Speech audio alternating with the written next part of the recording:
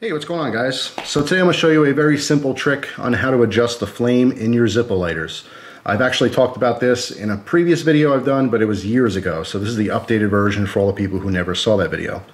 So this is as simple as moving your wick. You could see in this Zippo lighter, I have my wick pushed all the way away from the striking wheel.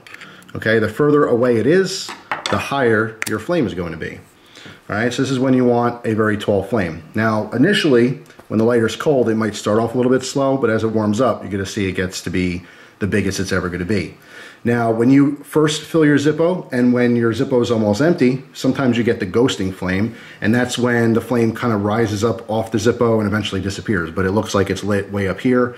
Sometimes people use that for different types of Zippo tricks. But yeah, that is about the highest you're gonna get out of your Zippo. Now, why would you wanna do this? Well, maybe to look cooler, especially if you're doing Zippo tricks, you want that flame visible, so that's where this is going to come in handy.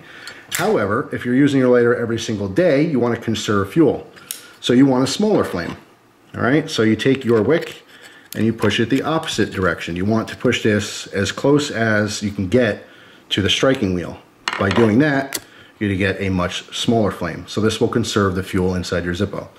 So it's really that simple. If you want to adjust your flame a little bit higher for when you're doing your Zippo tricks, just looks a little bit cooler that way.